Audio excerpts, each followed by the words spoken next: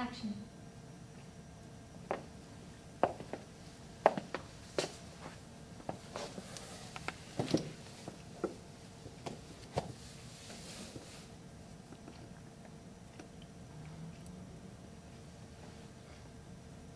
I'm so stupid.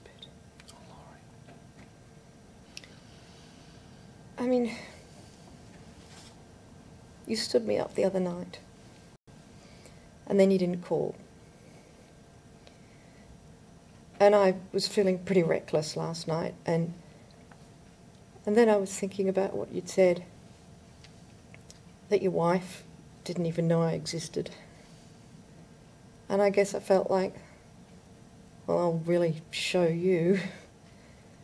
And I guess I really showed you. I really showed you. Laurie, listen to me. This guy, Cady, he's done this kind of thing before. He's going to do it over and over again. Unless you testify. We take him to court, we press charges. No. No. Laurie, testify. Sam,